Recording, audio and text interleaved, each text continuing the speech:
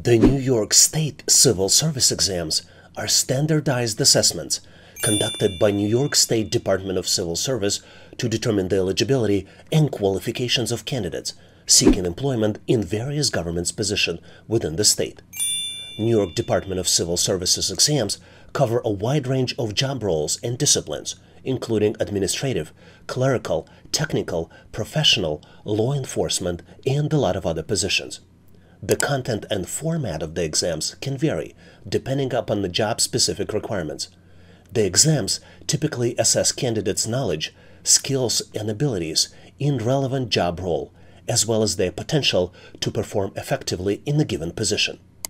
The New York State Civil Service Exams play a crucial role in promoting equal opportunity employment as they help identify the most qualified candidates based on their performance rather than subjective factors.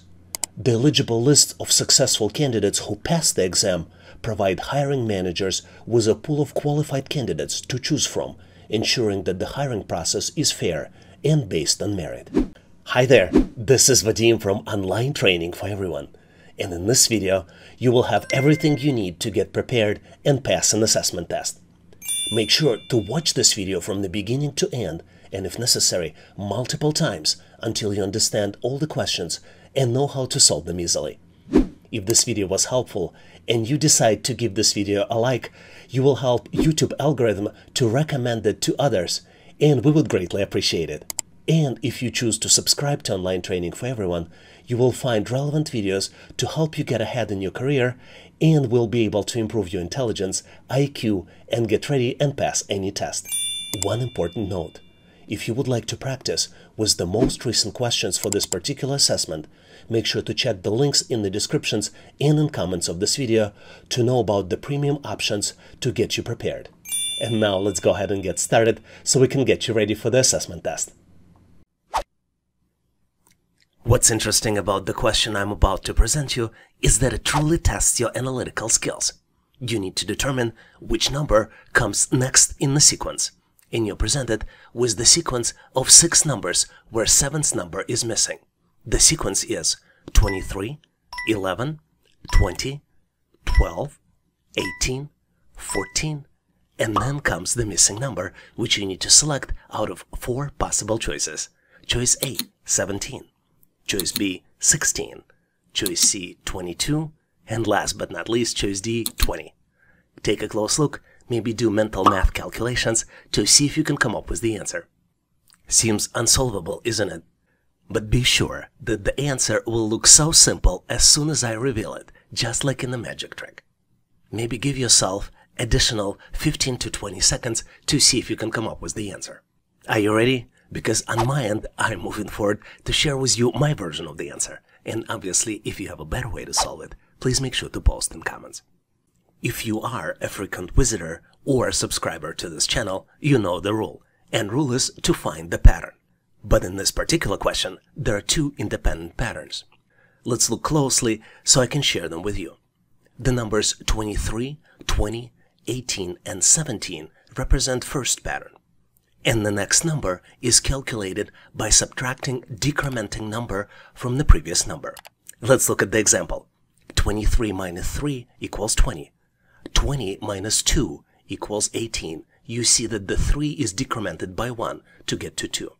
The next number is calculated as 18 minus 1, which is decrement from 2, equals 17. The even numbers 11, 12, 14, and then the missing number are calculated using the different pattern. In fact, the opposite pattern, where instead of decrement, we use increment. Let's look at the examples. 11 plus 1 equals 12. Then we increase 1 by additional number, and we increment 12 by 2, which leads us to a result of 14. Then the next number, the missing number, is calculated as 14 plus 3, which would be equal to 17. So the correct answer here is choice A, 17. Did you get to the same answer? If not, please make sure to post your answer and solution in comments. Here's a very interesting question where you need to read the passage and answer the question. Let's start with the passage. As a TSA, Transportation Security Administration officer, Your role is crucial in ensuring the safety and security of travelers at airports across the country. TSA officers are responsible for screening passengers and their belongings, detecting and preventing potential threats, and maintaining order in the airport environment. To perform this job effectively, officers must possess a combination of skills including attention to detail, effective communication, and the ability to remain calm under pressure.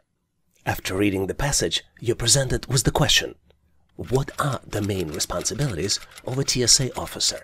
And you have 4 different choices to select from.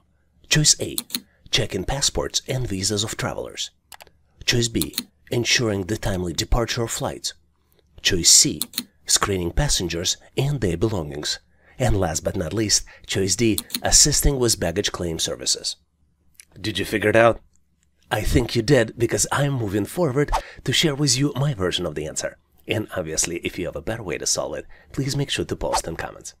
The correct answer here is choice C, screening passengers and their belongings. This is the answer to the questions, what are the main responsibilities of TSA officer?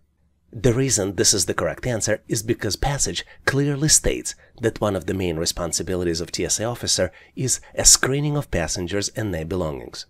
What's interesting here is that while some other options might be part of the airport operations, they're not directly related to the primary role of the TSA officer. Was your answer the same as mine? If not, please make sure to share your answer and post your solution in comments so we can all learn. I love this question because it really boosts your IQ and improves your intelligence. You're presented with 3 rows of objects. Each object represents a square and circle inside. You need to select the missing object out of 4 possible choices. Choices A, B, C, and D.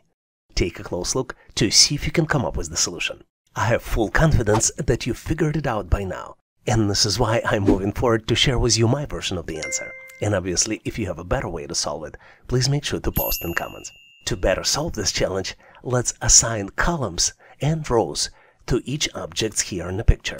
We will have columns A, B, and C, and rows 1, 2, and 3. This would allow us to reference objects better. As you might have guessed, each row describes the pattern of ball bouncing against the wall. Let's start by looking at the object A1.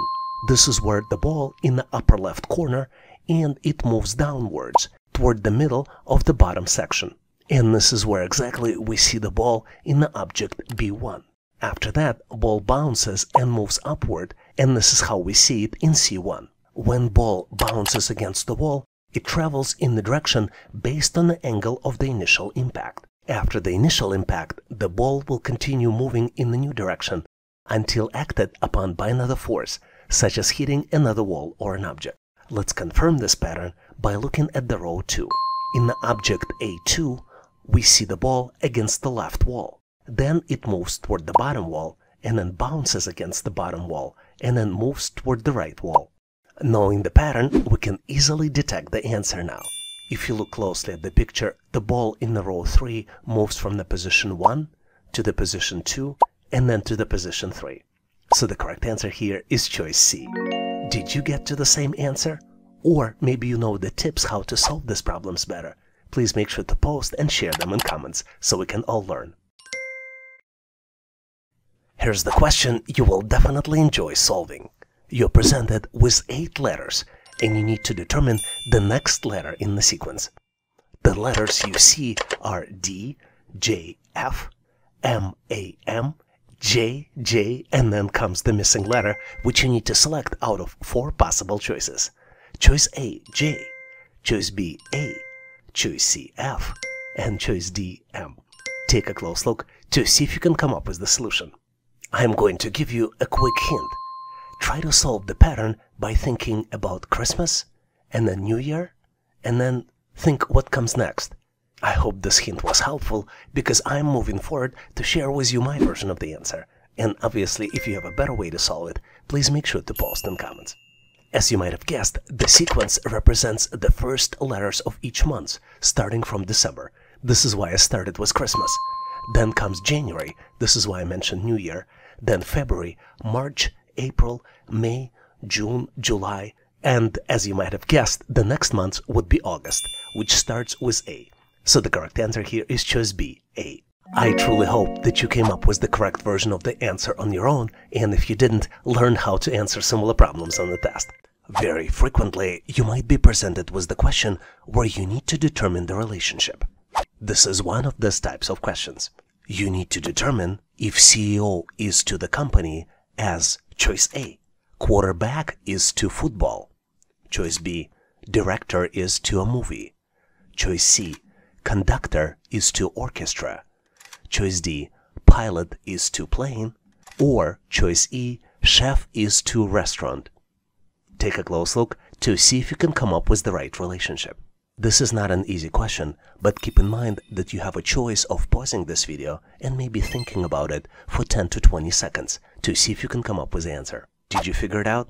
Let me share with you my version of the answer, and obviously if you have a better way to solve it, please make sure to post in comments. To understand the answer to this question, we need to understand who the CEO is. And the CEO, which stands for Chief Executive Officer, is responsible for making strategic decisions and overseeing the overall operations for the company.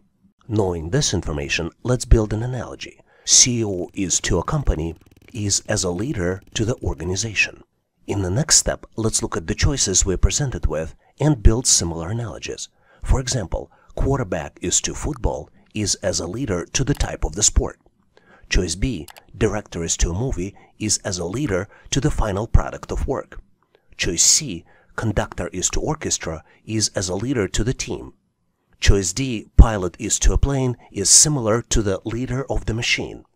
And last but not least, choice E, chef to the restaurant, is as a leader to the organization. As you can see, by eliminating the options that do not maintain the relationship, we found the correct pair of words that represent the correct analogy. Based on this information, the correct answer here is choice E, chef is to restaurant. Did you come up with a different solution? Please make sure to post your answer, solution, and rationale in comments. There's no better question to boost your IQ and brain power. You're presented with 3 expressions, and you need to find the missing item in the third expression. The first expression is B plus D equals F. The second expression is Z minus W equals C. And the third expression is D multiplied by E equals missing item. And you need to find and select the missing item out of 4 possible choices. Choice A, T. Choice B, S. Choice C, U. And last but not least, choice D, I. Take a close look to see if you can come up with the missing item. I'm going to give you a quick hint here. To solve this challenge, you need to know English alphabet. But it's one of the simplest alphabets available with only 26 letters. Are you ready? Let's move forward, so I'll share with you my version of the answer. And obviously, if you have a better way to solve it, please make sure to post in comments. To solve this challenge, you really need to have a good understanding of English alphabet. And not just the alphabet, but also analytically understand that you can assign a number for each letter of the alphabet. I already mentioned that there are 26 letters in English alphabet, and this is probably one of the first things you study when you study English. So the letters would be A, B, C, D, and so on. And you can go forward, and for each letter, you can assign the number. For example, letter A will get associated with number 1. Letter B will be associated with number 2. C with 3, D with 4, E with 5, and you can continue up to the letter Z, which would be associated with number 26. With this cross-reference, let's see if we can get a better conversion between letters and numbers. For example, expression B plus D equals F, in reality, after conversion, would be 2 plus 4 equals 6, which makes mathematical sense. Let's look at the second one. Z minus W equals C would in reality be equal 26, which is the number associated with letter Z, minus 23, which is the number associated with letter W, which would be equal to 3. So the last expression, D multiplied by E, in reality would be equal 4 multiplied by 5, and would be equal to 20, which is associated with the letter T. So the correct answer here is choice A, T. Did you get to the same answer? If not, please make sure to post your answer and rationale in comments. Here's an interesting cognitive abilities test question to see how well you can deal with abstract concepts. You're presented with 3 expressions. In each expressions, there are shapes and numbers. The first expression is triangle plus triangle equals 6. The second expression is circle plus circle plus circle equals 12. And the third expression is where you have triangle plus circle, and you need to calculate the end result of this calculation. Once calculated, you need to select the answer out of 4 possible choices. Choice A, 5. Choice B, 7. Choice C, 9. And last but not least, choice D, 11. Take a close look to see if you can complete the calculations. Are you ready? Let me share with you my version of the answer here, and obviously if you have a better way to solve it, please make sure to post in comments. I mentioned abstract reasoning concepts because you need to associate each shape with the number. For example, in the first expression, we have one triangle plus second triangle equals 6. Both triangles are the same, which means that the one triangle's number can be calculated and associated with number 3. We can do similar math with the circles. 3 circles equal 12, which means that one circle would be equal to 4. So triangle equals 3, circle equals to 4, and triangle plus circle would be equal to 7. So the correct answer here is choice B, 7. Did you get to the same answer? If not, please make sure to post your answer and rationale in comments. Here's one of my favorite questions where you need to look at the image and calculate the missing number. You're presented with 4 triangles. One triangle in the middle is larger than the others, and it has number 3 inside. There are 3 other triangles at the tips of the big triangle. The numbers inside those smaller triangles, if we start with the bottom right triangle, are 5, 9, and then comes the missing number, which you need to calculate and select out of 4 possible choices. Choice A, 13. Choice B, 15. Choice C, 17. And last but not least, choice D, 21. Take a close look to see if you can complete the calculations and make the right choice. Did you figure it out? I am moving forward to share with you my version of the answer. And obviously, if you have a better way to solve it, please make sure to post in comments. If you are a frequent visitor to this channel, you know the rule. And the rule is to complete the calculations and solve the challenge, you need to understand the pattern. And the pattern here is very simple. It's a counterclockwise navigations when you do the calculations. You start with the smallest number 3, and then calculate number 5, calculate number 9, and then calculate the missing number. In this pattern, to calculate the next number in the sequence, you need to double the previous number and subtract 1. Let's look at the example. The first number is 3.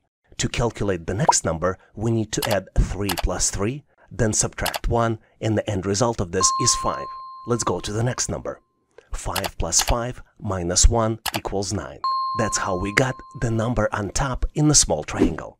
And now let's calculate the missing number. 9 plus 9 minus 1 equals 17.